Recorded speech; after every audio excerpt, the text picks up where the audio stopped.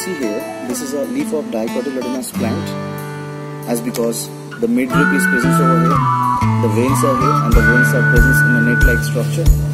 That is why it is reticulate one. So it is very difficult if you want to see the internal structure of a leaf, how to observe, because it is very thin. So that's why whenever you are trying to hold the leaf and try to cut a very thin section, it is very difficult. That is why we are having a technique. In this case, what we need to take, we need to take one potato and we need to make a square. You can also take carrot, radish, like vegetables.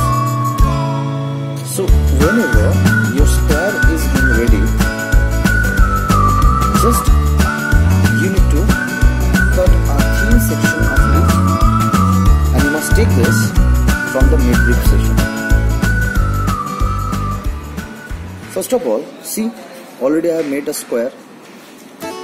One thing we need to do, we need to cut 1/3 section of that potato. We will not separate it out.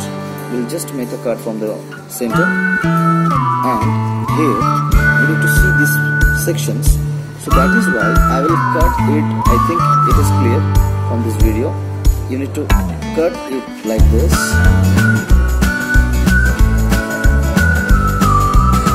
Like this. So I have taken a very little section of a leaf. After this, we need to feed that section into the holes that already I have made in this potato.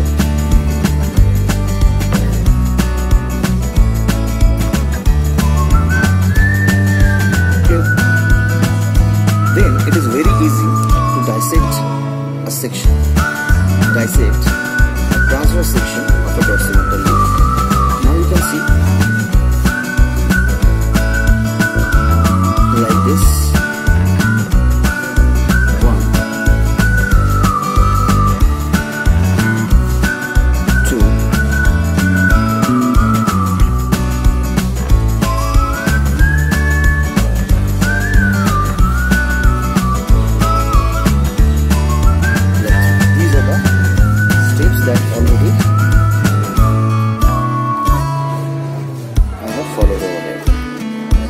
These are the sections. If you want to take more, then you can take this. After this, you need to fit it under the tennis.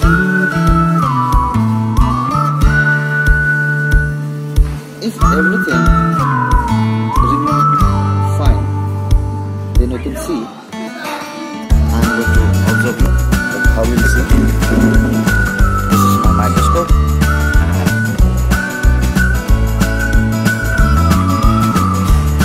You can see the xylem and the phloem and all. So this is all about my process. You can follow it. If you like it, you may follow. And it is not like that all the time you need to take potato. You may take also carrot, radish, like vegetables. Or it is, I have taken here the hibiscus, that is the China rose flower. You can also take any dorsal-ventral leaf and through this process you can easily observe the sections or the thinnest sections of dicotyledonous